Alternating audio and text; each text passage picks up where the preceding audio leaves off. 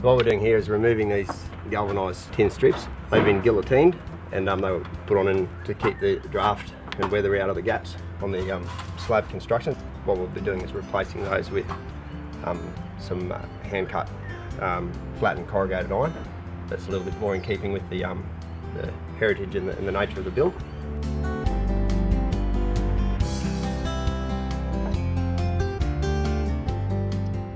This is the wall once all the tin strips have been removed, and as you can see there's a lot of deterioration particularly in the base of the slabs, but also the base plate is completely ruined there from white ants and rot.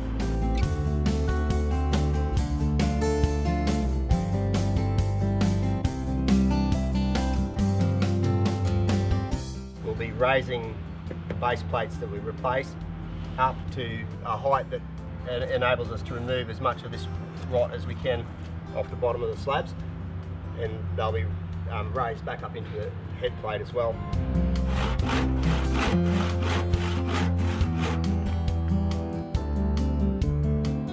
What this does here is will shed some of the water back off in the weather, and it should keep it there good for another hopefully 30, 40, 50 years. We'll see how we go.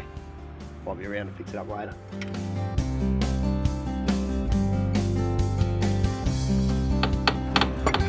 This little add-on where the toilet was isn't the original works, and at some stage this was the slab that was used up the other way, so you've got the rot there and they've just reinstated it up upside down, so we'll be able to reuse that one.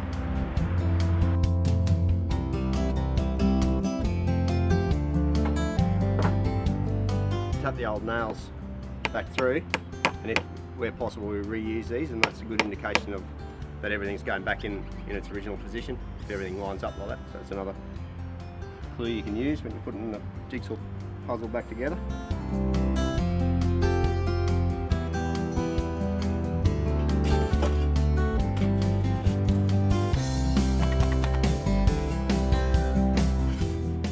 The importance of the drainage around the base plates and where the timber meets the ground is really important to carry as much water away as possible, and that's where earlier talking about the sandy soil that the building is constructed on, that's really helped in its preservation over the 100 or so years that it's been sitting here, because this is a really loose, friable soil and has allowed the water to drain away quite quickly.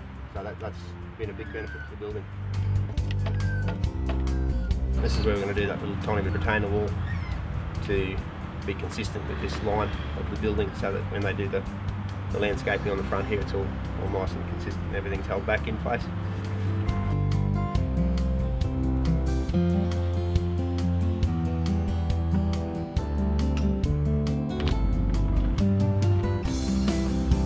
I've instated a little bit of a stone wall using some of the original stones from around the landscaping works here, and what that'll do is tie it in nicely with the existing work that were done probably in the 60s or 70s, I think.